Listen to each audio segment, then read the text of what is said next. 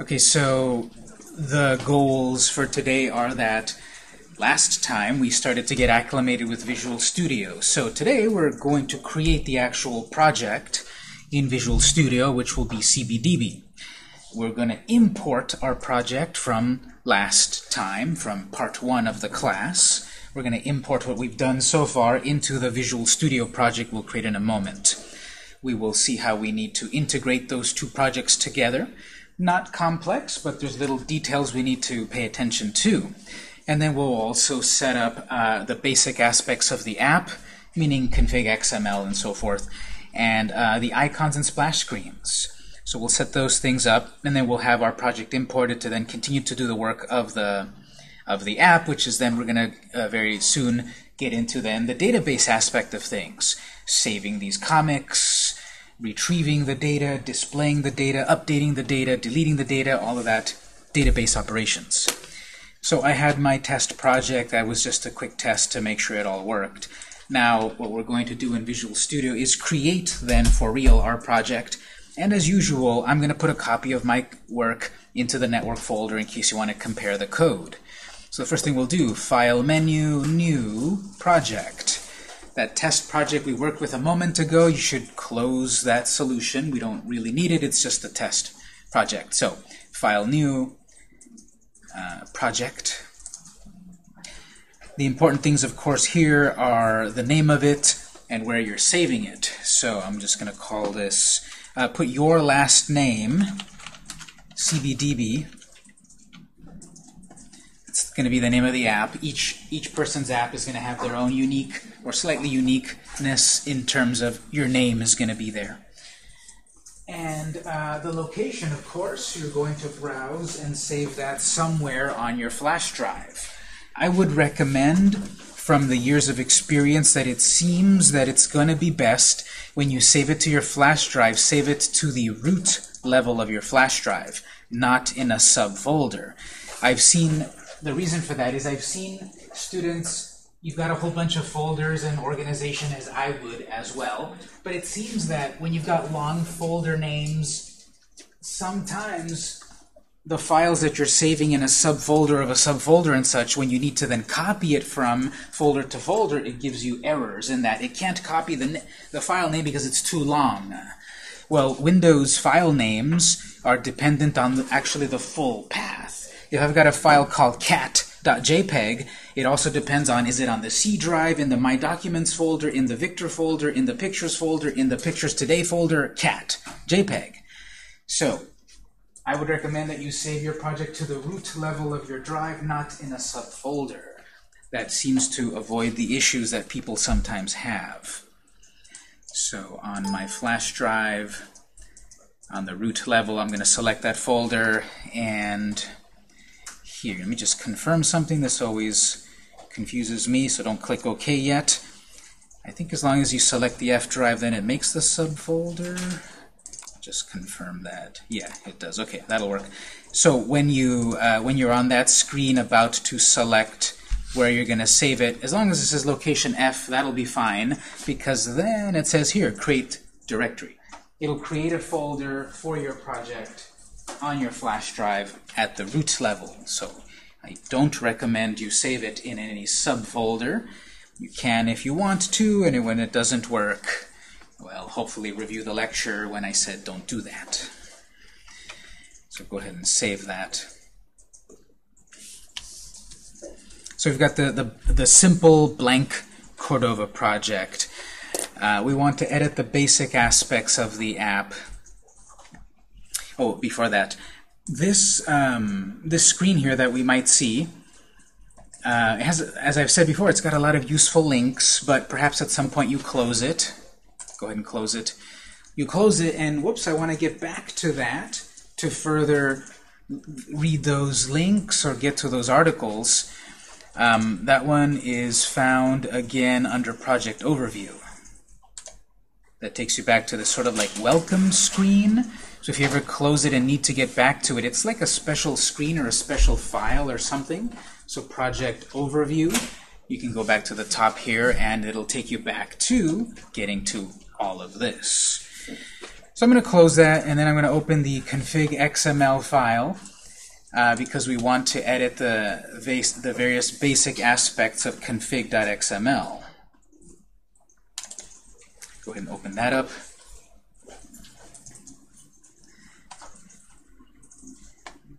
Common. Well, this is the name of the app as we created it earlier. If you want to change that, you could, but I'm going to keep that there. Start page, keep it. Default locale, keep it. Package name, we talked about this previously. How should that be filled out? How do we make it unique to you? com.yourlastname. Dot the name of the app. Campos CBDB. So obviously here, don't type what I'm typing because this is my particular one. You want to type your last name, your name of the app.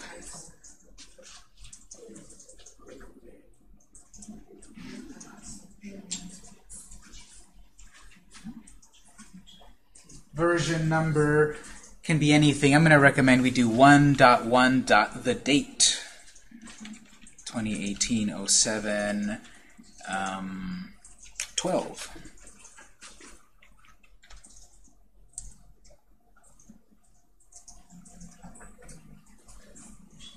Author. Well, of course, you put in your name here. You are the author of the app, so go ahead and put your name or the name of your company or however you want to be identified, etc.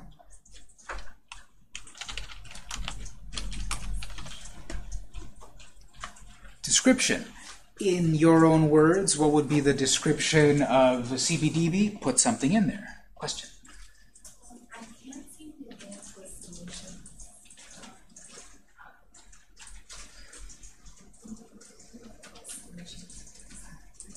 Yes, now one way also to get back to it, if your windows ever get weird, you go to the window thing to show you this, and you go here, you reset the window, and I should take it back to what's on the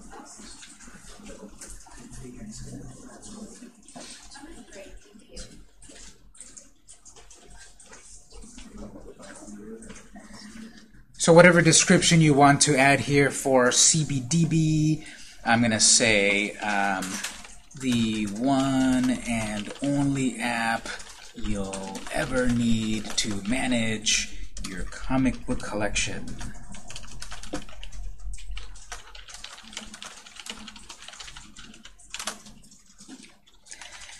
Features include, and whatever. This can be changed at any point.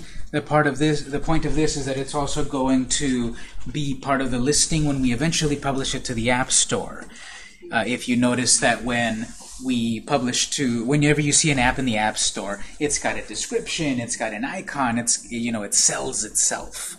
So that'll be something that we'll work on a little bit later. We can see features include saving multiple users, saving their own collection,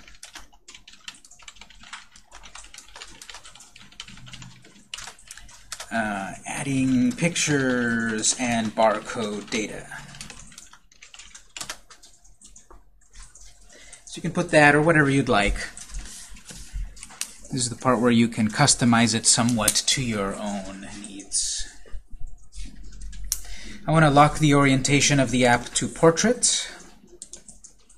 You can leave it either way if you want. I think portrait works well. Often most apps are portrait. If you think about it, if you use Facebook, Instagram, LinkedIn apps, Pinterest, they're often portrait orientation. Games are usually the ones that are landscape.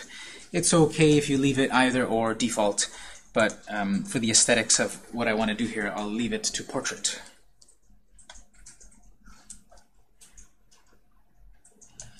I'm going to save the file. Jump over to plugins.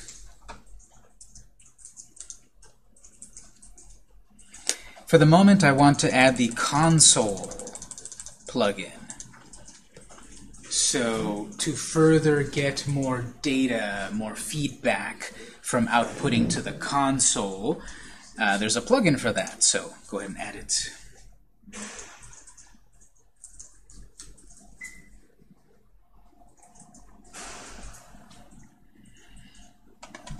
going to save the file.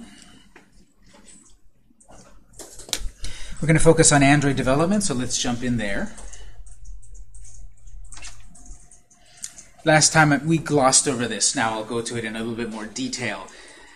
So these boxes here are important when dealing with what version of Android device is our app compatible with, and what version of our code are we submitting to the App Store. Version code will start at 1, and this is a number that will always increase in whole numbers sequentially. So right now we are creating version 1 of our code, and this is different in a sense from the common one where I've got 1.1. whatever. These numbers are totally arbitrary. These numbers can be anything. But the one that really matters is this one of version code. So if I'm submitting, if my app were done right now and I'm submitting it to, Google Play App Store, they would have a record that I've submitted version 1 of the code. And when I add more features and release the next version of the app, I would then be submitting a version code 2, no matter what common says here. That can stay exactly the same. It doesn't matter. I would probably change the date here too. But what matters to the app stores is this. And even for minor little things. Let's say I uploaded my app today. I worked on it for 8 hours. I uploaded it, version 2. I'm really happy with it. And then I realized I misspelled the name of my own app. Okay, well, I've got to re-upload it, version 3. So that number is always going to increase sequentially every time you upload it to the App Store. We start at 1. Minimum API, maximum API, target API level. These are the internal versions of Android. And there's like 3 ways that Android operating systems are identified. One is the API level, one is the OS level, and one is the code name. So perhaps, if you look at the Android website briefly, you don't have to do this, but if you go to developer.android.com, it'll probably say it's there.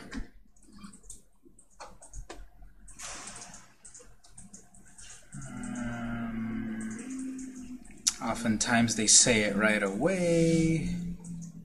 I don't see it, that's okay. But Android code names are usually alphabetical by dessert names. There's been Android Cupcake, Android Donut, Android Eclair, Android what was F? Fudgesicle something. I don't know what it was. I don't have them memorized. But then we had recently Android K, Kit Kat, JKL, what was L? Lollipop, M, Marshmallow, N, what was N? Nutella or something? I don't know. Nougat, yes, exactly. And then O, Oreo. So the next one that's coming out is P. I don't know, peanut brittle. I don't know what it's going to be. So there's these code names for the versions of Android. There's also these API levels, which are always sequential. The very, very, very first version of Android was 1. And then Android, Donut or whatever was 3. And the most recent one is like, I don't know, 27 or something. Oreo. Don't take my word for it. I have to look it up too. But you might also have heard of, well, it's Android 8. Or it's Android 6 or Android 4. Well, it's, again, 3 different ways that these things are referred to. The API version is the sequential number from every single version, so that's the one that goes into double digits and such. We're saying, what's the minimum version of Android that our app will run on? I'm going to recommend 14, which translates to, I believe, Android 4.2, which is, I don't know what was 4. Honeycomb? I don't know. So, our app will run at least on Android 14. And maximum, whatever the newest one is, let's say 27, I still wouldn't put the newest one because that one's not as widely adopted. These operating systems, especially on Android, come out and people don't update to them right away. As opposed to iOS, there's a new version of iOS and people like update to it right away, almost because Apple forces you. As for Android devices, the problem is that every device manufacturer is the one that approves your update or not. This one is an ASUS Android tablet. It may or may not be to the latest version. I've got a Motorola phone. It may or may not be to the latest version. So here from my research, Android 25 is a good maximum value, and then our target 24. What version of Android are we preferring? Are we targeting our device to work on? It can work all the way down to 14, but we're preferring a newer one. Android 4 point whatever was like 2010, so we want something newer. Keep running, yes, that is when you're running the app, and then when you click home to go to the home screen, the app is still in memory. I can still come back to it. It's still in memory. Keep running, yes. Launch mode, leave the default. Show title, you can choose yes or no. No as the default is fine, because that's going to be the title in the at the top of the screen, the name of your app, which is going to be redundant compared to what you've designed in the app. So default is no, fine. Are we allowing the app to store data in itself? Yes, we'll want to be able to store data, so we'll leave that yes. And we'll save.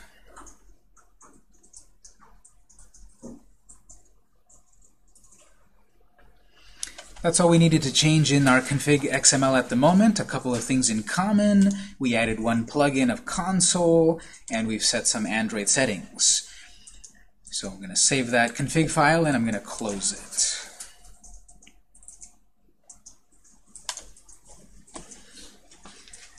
There's still, I think, 2 little things that we should edit in the config file, but we want to edit it in the code view. Anyone remember how to get to the code of the config XML file? F7, maybe, right-click, yep, F7. You can right-click and then choose View Code or F7. So what I'm getting at is here, line 5. This is where you put the name of your company or who's the developer and such, but it's got some information here that you probably want to change.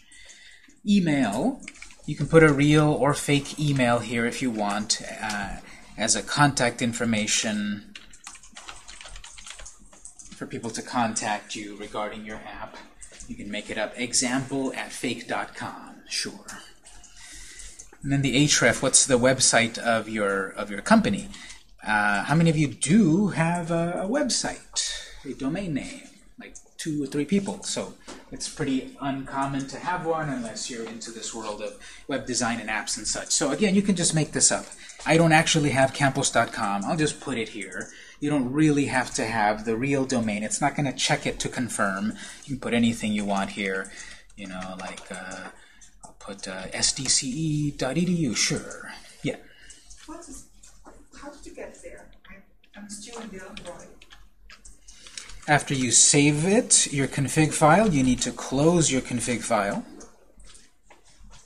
And then when you close it, you're going to right-click the config file and select View Code. So here, those are the only 2 things I also needed to change. Oh, that reminds me. We want to add the splash screen plugin. So after we change the href for our website and our email here, save the config XML file, close it, open the design view again, and go back to plugins and add the splash screen plugin.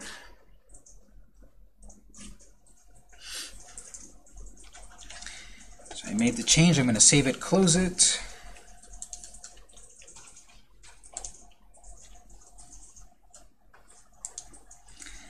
Open the config file as the design view, plugins, splash screen.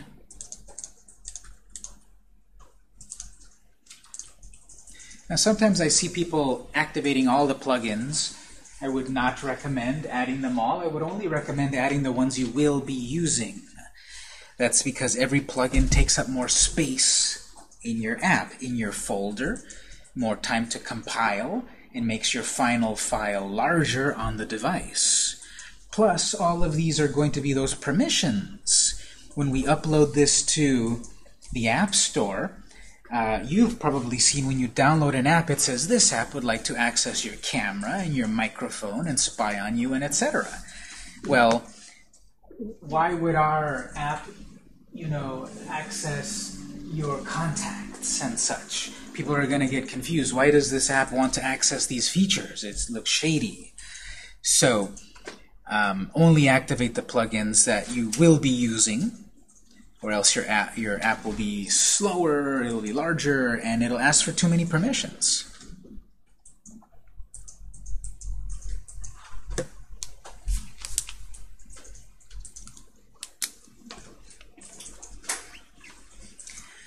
Okay, I'm going to save and close the config XML file.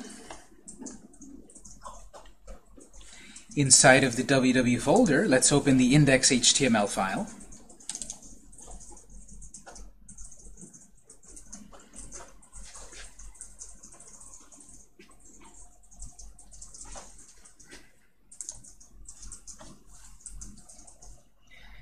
Now, as you kind of set up your workspace and maybe close panels and all of that, and you want to get panels back, you can go to Window menu, reset the window layout. So if you lost a panel, if you collapsed it and you don't like how it looks anymore, you can go back to Window menu, reset window layout. Brings back the windows. So we're going to spend most of our time in our app in the www folder. It comes with several files built in. I have a handout that I mentioned last time, and today we'll look at it in detail. I put a couple new handouts into the folder since last time. We want to open those up so that we can see what those are about. If you go to the network folder, add 2, I put in there 3 and 4. You can print them a little later, or copy them. I want to open the one 3. Number 3 here. So right there in the sequence, 0 is what you should always do when you set yourself up every day, and then 1 and 2, and we're looking at 3, and then 4. So let's open up number 3.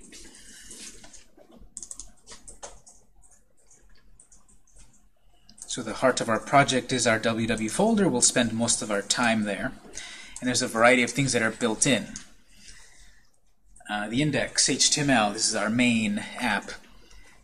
We could operate in terms of having every different screen be its own HTML file, or keep it all in a single file, as we've been doing, which is an SPA.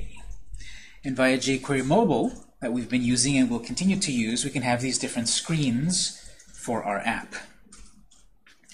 I break down here some of the important lines to make a note of. If you see it there in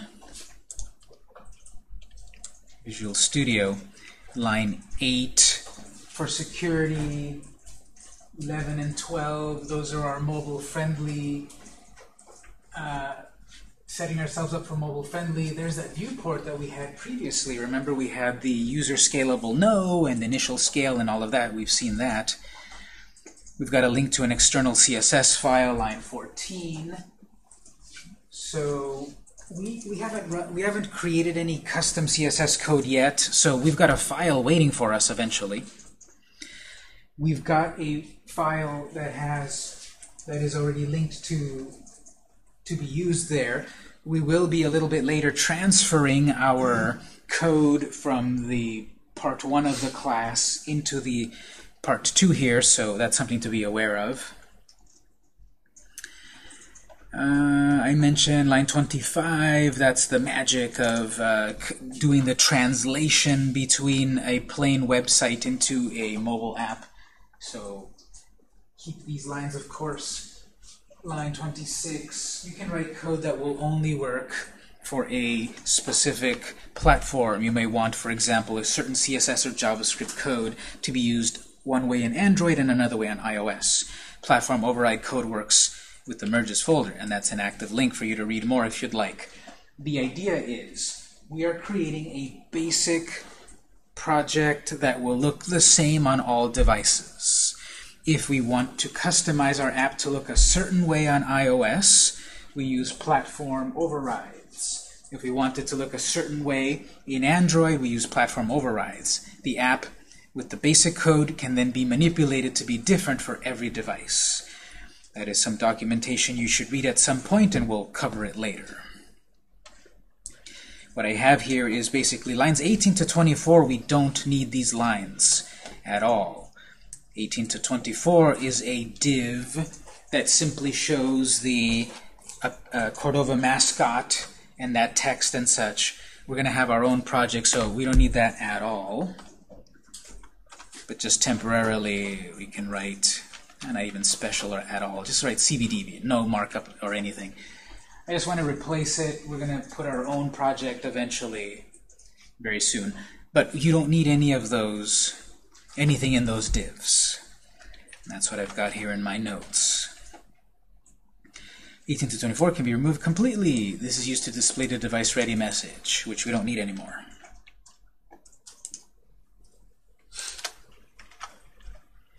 CSS folder. Let's open up the CSS file. We'll look at some of these items that we've got in there, and most of that we're also going to remove. We don't want their basic styling. We want our styling from jQuery Mobile, and further that we will set up our own fonts and other cool stuff. So in the CSS folder, open index CSS.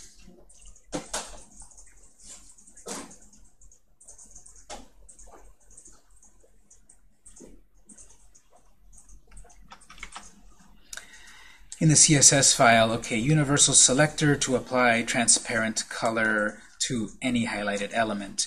At the very beginning, there's a line of CSS that when anyone tries to tap something to highlight it, it'll be invisible. Most of the time, when you use an app, you cannot select and tap the Facebook icon, and you can't select pieces of an app. It's already designed. Since this is a web project, technically on websites you're able to tap and hold and select text in a website. Line 1 here is saying hide that selection. Don't break the illusion that this is a real app. So that's a built-in line there that we'll keep. Line 5 is defining various aspects of the app at the moment. This should be customized for your needs. A recommendation is remove most of these, lines 9 through 28. So starting from here, we're defining the body. We're saying a background color, background image, fonts, etc. So I'm going to say that. Yeah, let's remove lines 9 through 28. We don't need that gray color. We don't need that gradient. We don't need that, that font. We're going to set our own fonts. So delete lines 9 through 28.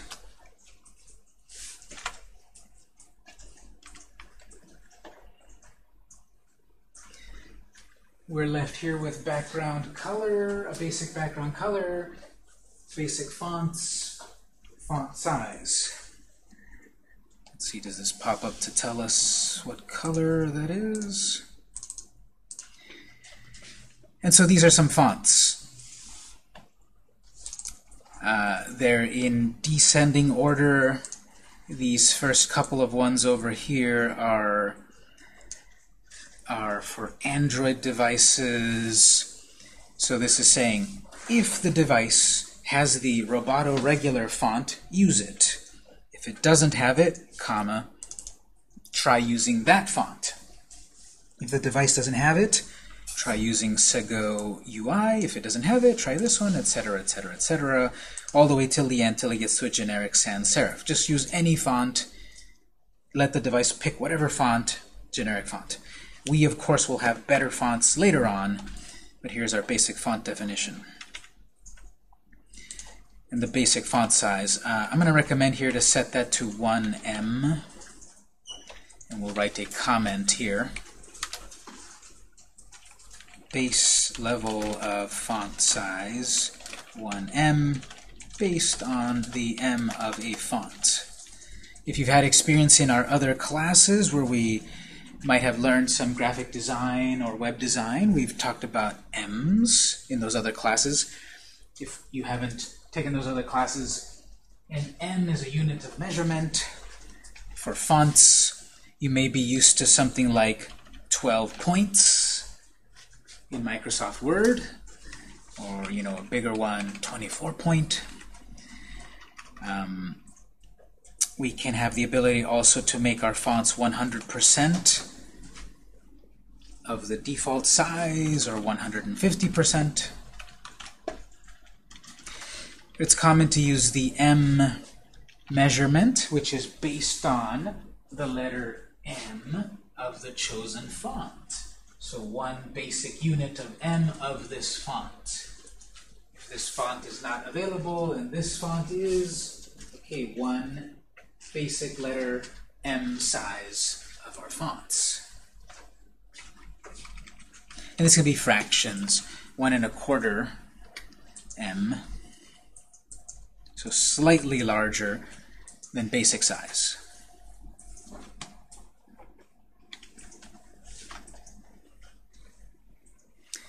Okay, there's a class of app which can be removed. If your app will be set to portrait orientation only, you could remove this. Lines 54 to 98 should be removed because they also apply to the div we deleted. So what I'm saying here, there's a class of app which is showing the icon, the Cordova icon. But we deleted that whole div in the HTML file, so this doesn't even apply anymore. This code is a waste. So delete lines 15 to 25, delete the app class CSS.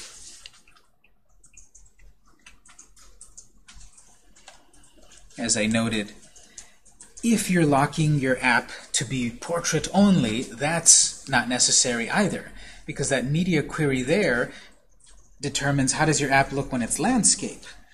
So when it's landscape, it shows there that things get aligned in a different way, like in columns and such. We're going to lock our app to portrait, so that's going to be redundant. I'm going to leave it there in case you want to leave your app to be portrait or landscape.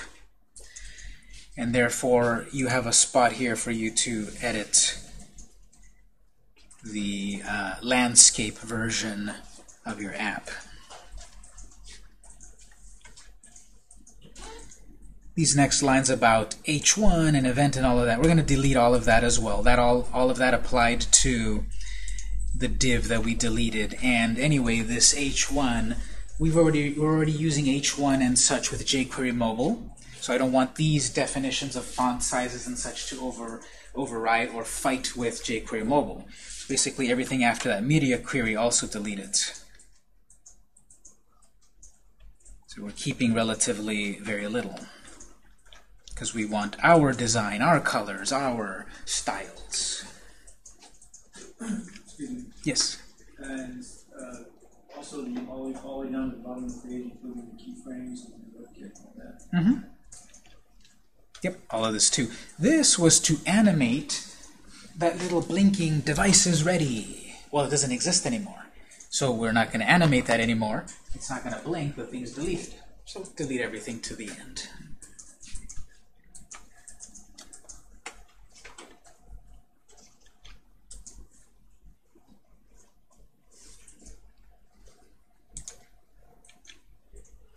Now before we look at the JS file, I want to look at the error panel, view menu, error list, I mean.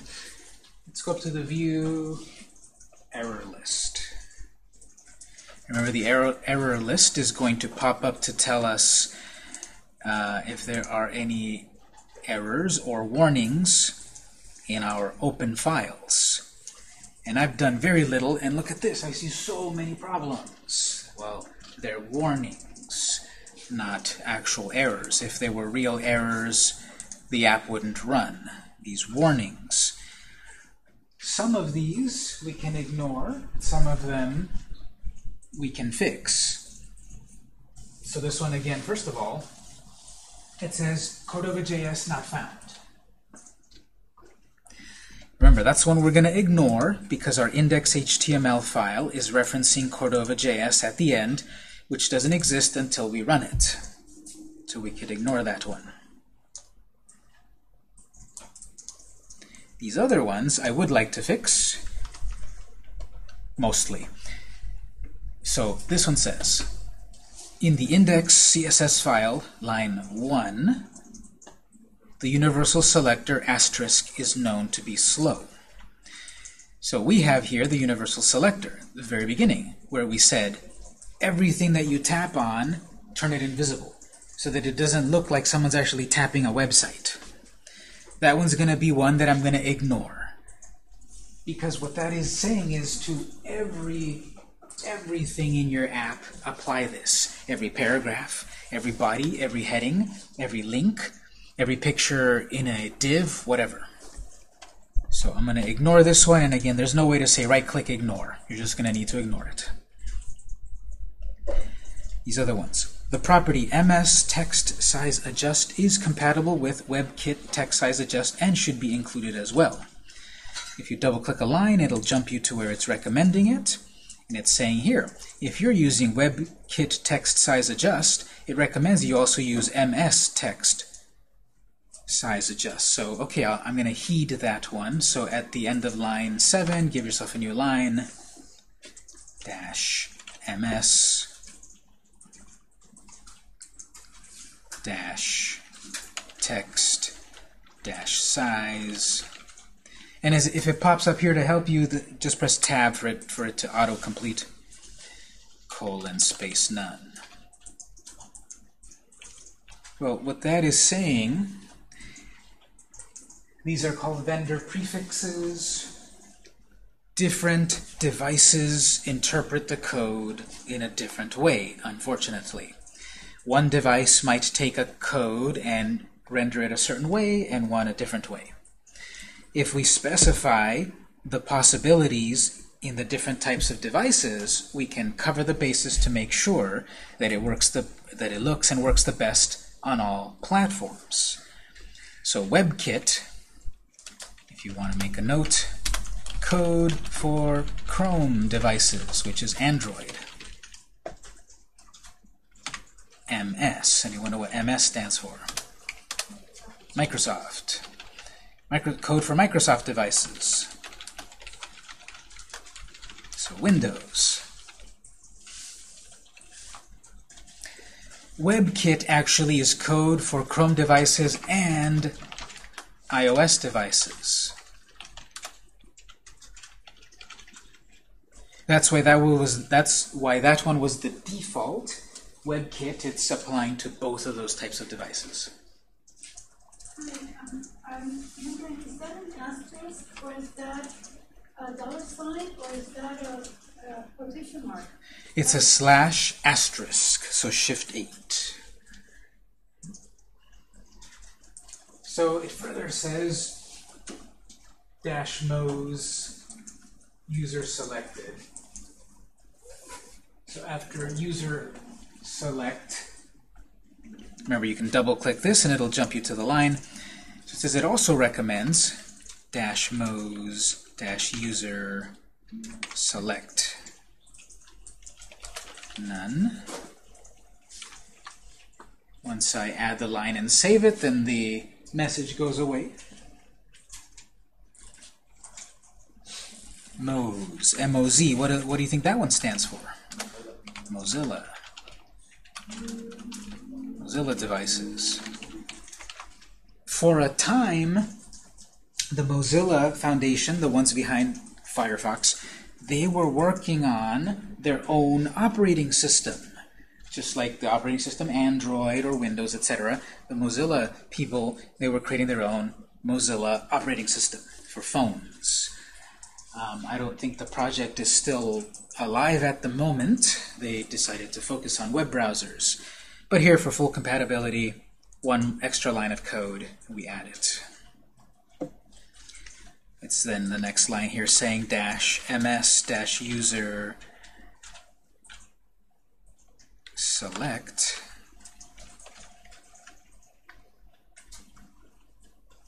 none. That one got rid of one more message. I'm down to 7. Missing standard property user select to go along with WebKit user select. So we've got the Mozilla, okay, we've got the Android version and iOS. We've got the Mozilla version, we've got the Microsoft version. There's also a standard version, which is simply called user select. None as well. So the great thing about standards is everyone can make a standard. But then it's not a standard anymore. So that is like the default, supposed to be most correct version of the code, simply user select. But because different manufacturers, different devices, different companies feel their version is the best, everyone's got a standard. So to be the most compatible, we said, okay, here's the version for Chrome, the version for Mozilla, the version for Microsoft, the version for everyone. Saving that, I'm down to 5 warnings. 2 of them I'll have to ignore, remember, the Cordova one and the universal selector. Values of 0 shouldn't have units specified. Double-click that.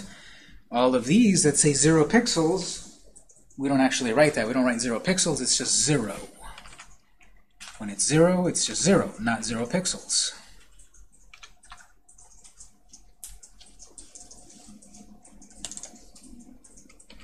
One more right there.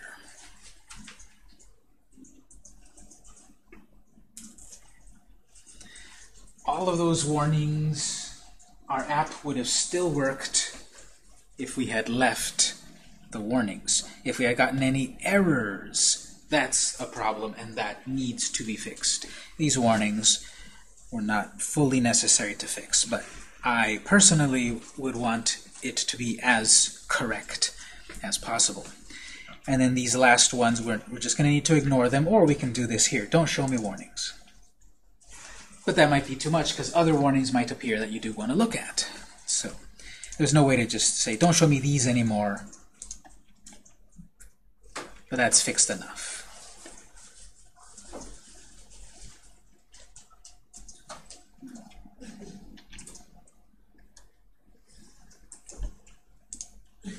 Let's go over to our scripts.js file. Index.js, I mean. There's going to be some items here that pop up when we open up our index.js file. These are super easy to fix. Unnecessary semicolon in a couple of places. Double-clicking the first one. Technically, it does not need a semicolon at the end of function definitions. So I'm going to remove each of those semicolons at the end of each of these function definitions, except the very, very last one. Because that's not the end of a function definition, it's executing a function. When I remove those 3, I get the final 3 issues from my JS removed.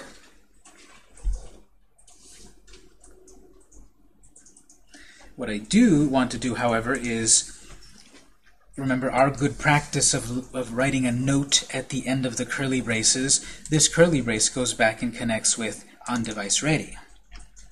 So we should just continue our good practice here to say this is the end of on-device ready. This is the end of on pause. This is the end of on resume.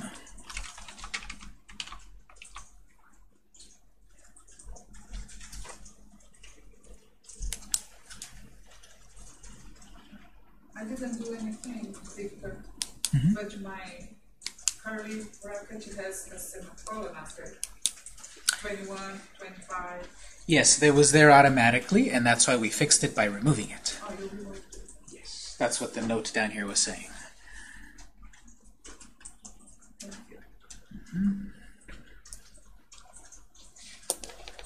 Okay, so these are the things that the error list is telling me.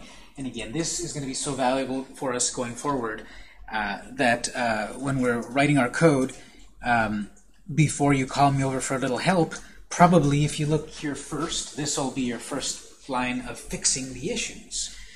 Because again, you just double-click an item and it'll take you to the file and the line number, and hopefully this might explain it enough to fix it. And if not, of course, I'll still help you out. But that has been so useful for us in the past. Back on the handout, scripts folder. There's a comment and a line up here that you can go off at some point and further read from the Visual Studio documentation more about what this template file is. So if you need a little bit of bedtime reading, go off and follow that link and then see what further they say about using the template. I'm going to leave the comment there because I might want to read it eventually. And the rest of here, this begins the IFI, the immediately invoked function expression, which we've used before. All of our code needs to be inside of this, so you could technically write code outside of it, but you don't want to because of the issues of going outside the namespace. And we've got our strict mode, leave that on. Line 8, very important. In order for Cordova to work, we need to detect that the device it's running on is ready. If the device ready event occurs, we then run onDeviceReady function. Without this line, we cannot use any of the Cordova JavaScript code. So any of the code we get from cordova.apache.org will not work if the device never alerts us that it is connected, so to speak. So very important to never remove line 8. No need to change it at all. And then line 10, another one, very important to keep. Well, once the device is ready, run this function. All of the code we've been writing so far in part 1 of the class will eventually go inside of onDeviceReady. We'll do that together. We've got if the user exits the app or returns to the app, a couple of other events happened. So when the app loads up, the device will say device ready, and then our app can start. But when a person clicks home to go home, the app right there, the device emitted a pause event, which then we can listen for and capture and run a function on pause, which is currently empty. Conversely, if the app is still in memory, if I press the app switcher, if I press the app switcher and switch back to my app still in memory, that the device emitted the resume event, and our handler here caught it, and then runs a function on resume, which is empty at the moment. How does it know what function to run? It says right there. It knows to run on pause, and it knows to run on resume. And these were already created for us in the template. Or run what? Is it going to perform something, or is it just going to just work? It's going to perform whatever is inside of the function, which is currently nothing. We will add something here. Let's go over to line 24. Give yourself a new line 25. These functions don't do anything. I want to have some super basic console output. I want in the console to show me we've returned to the app, we've exited the app. So as usual, as we were doing last time, part 1, console.log message, we exited the app. And then in the resume console log, we returned to the app.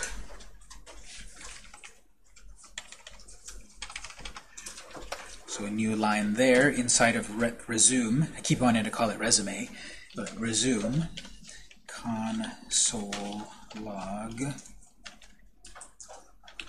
we returned to the app. What could be done with these resume and pauses? The note here, this application has been suspended. Save application state here, restore application state.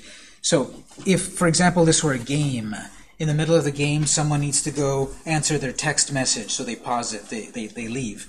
Well, that would be a great time for my app then to save the score currently. Save it into memory. Then when I return to the game, restore it all.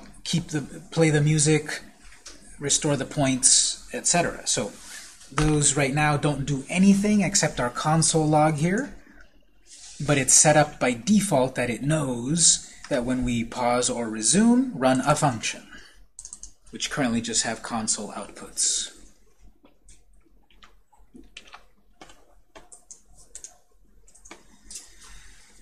I'm also noting all of the code we're going to run is basically going to, or 99% of the code we're going to run is going to be in the on-device ready, somewhere between those lines.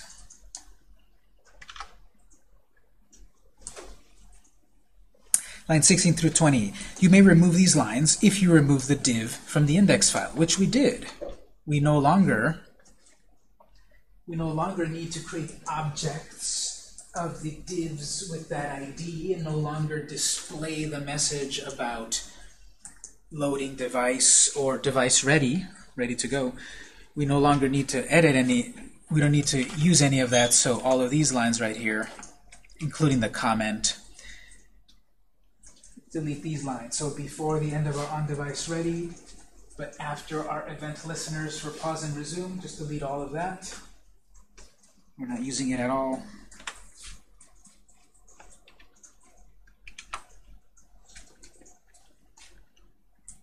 We will have a quick console log output saying Cordova is ready to rock.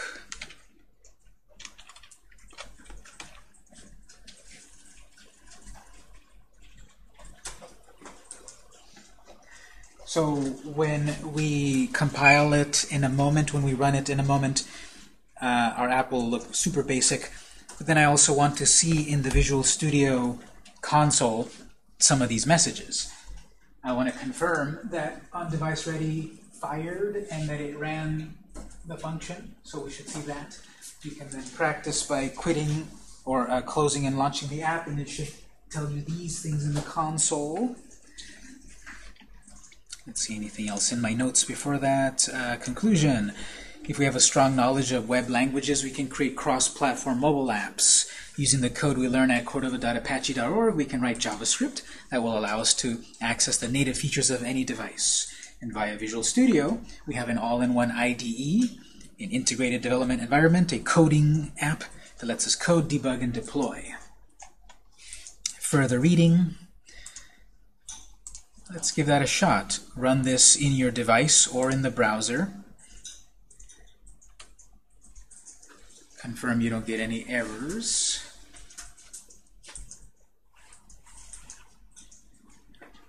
Make sure the app loads up. It'll just be super basic. It'll just say CBDB, really, really basic, really simple.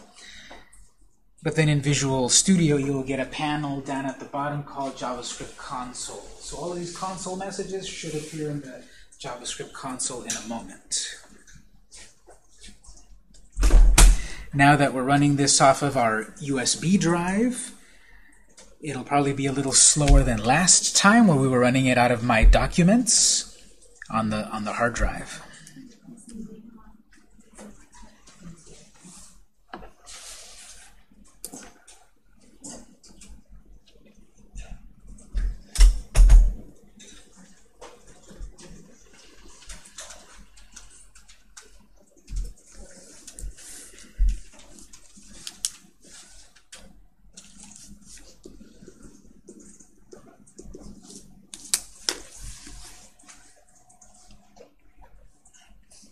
So again, usually the first time you do this compilation, it's a little slow. But after the first time it gets faster because all the important stuff has been compressed, has been optimized, and subsequent time should be faster. You can confirm that something is happening by seeing a little bar, green bar growing at the bottom. The green bar also grows inside of the name of the app. And these like little puzzle pieces are forming together. If those things are moving, it's still thinking. If that's moving, it's still processing and thinking. If for whatever reason you need to cancel this because you need to leave and then you need to pull your drive out, you can go up to Build Cancel. But you usually don't need to. There it is if necessary. Also Control Break on the keyboard.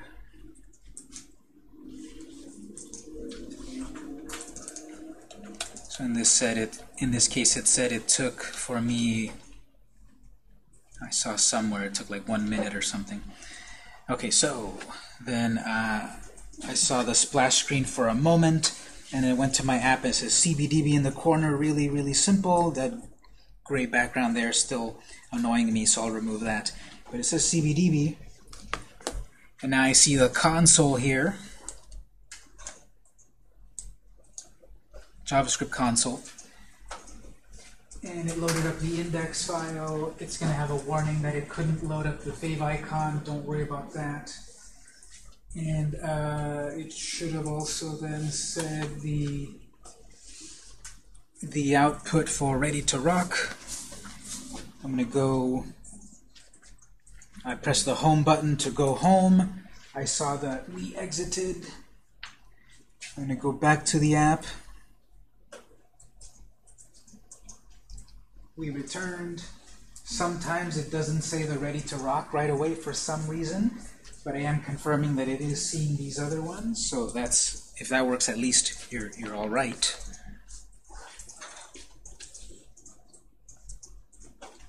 And so this says on your index.js file, line 19, it had that output, and on line 24 it had that output.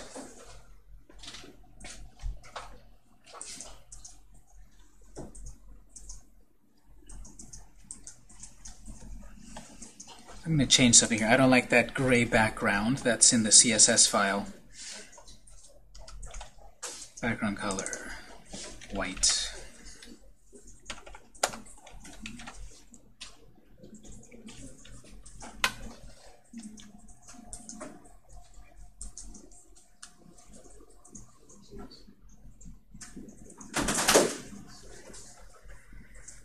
So let's pause for our first break. Let's confirm that all of this works. Run it on the device and such. It's just about 7. We'll take a break until 7:10, and then we'll go on.